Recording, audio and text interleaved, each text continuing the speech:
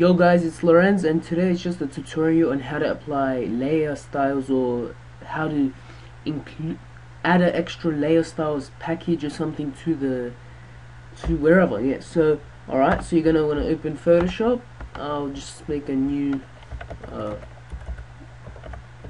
document or whatever, and put the text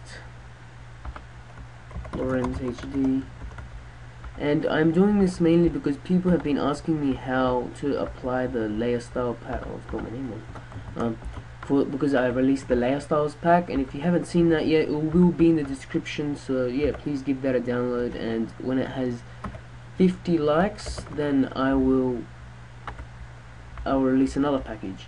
Alright, so what you're gonna want to do is to open layers. You just double click on the layer and the layer style thing, and you can edit them. Now here is how you add layers so they can look nice, and this is a few of the layers. You know, they look pretty nice. I really like them, and yeah, this one looks really nice too. Anyway, so what you're gonna want to do is click this little arrow and click load styles.